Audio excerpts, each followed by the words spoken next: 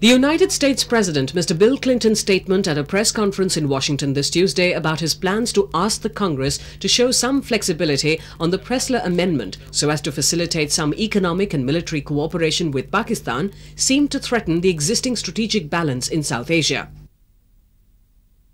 That Mr. Clinton unraveled his plan during the visit of the Pakistan Prime Minister, Ms. Benazir Bhutto, led to obvious concerns in India.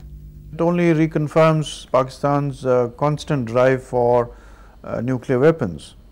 What it does show certainly also is that in spite of this knowledge, the United States is still willing to bypass its own laws on non-proliferation. What it shows is that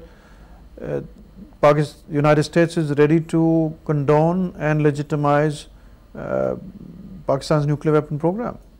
Well, I would like to. The Pressler Amendment is named after Senator Larry Pressler, who was chiefly instrumental in the passage of this amendment in the United States Congress. In 1990, the then United States President, Mr. George Bush, had refused to certify Pakistan as a non-nuclear weapon state.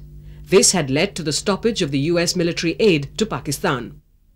If as a result of the waiver or further amendment of the Pressler Amendment, Pakistan is provided with F-16s, then it would increase the threat perceived, and India will have to take necessary measures to ensure that its security is not endangered.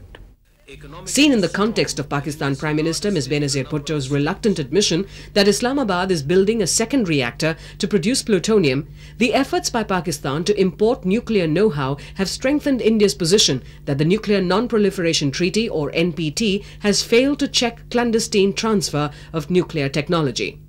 From the various accounts available to many other countries, including India, that Pakistan's nuclear program is geared towards manufacturing weapons.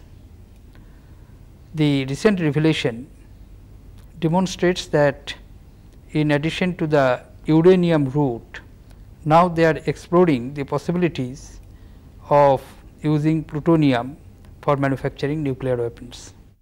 Of nuclear weapons, we want a total elimination, and that is why late Prime Minister Rajiv Gandhi gave an action plan where the treaty should be renegotiated on the basis of multilaterality with the objective of universally verifiable mechanism, and ultimately to eliminate nuclear weapons within a definitive time frame.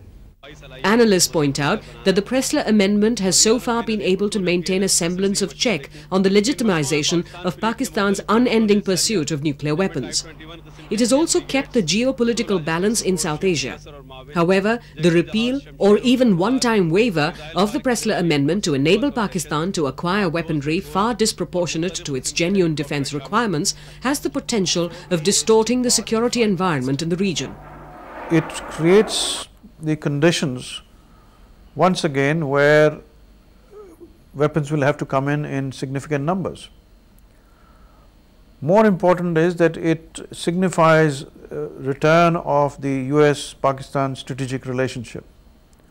Now that has implications not just for India, but that has implications much more for the Persian Gulf. The recent developments have once again posed some questions on the regional security, which analysts believe Indian diplomacy must seek answers for.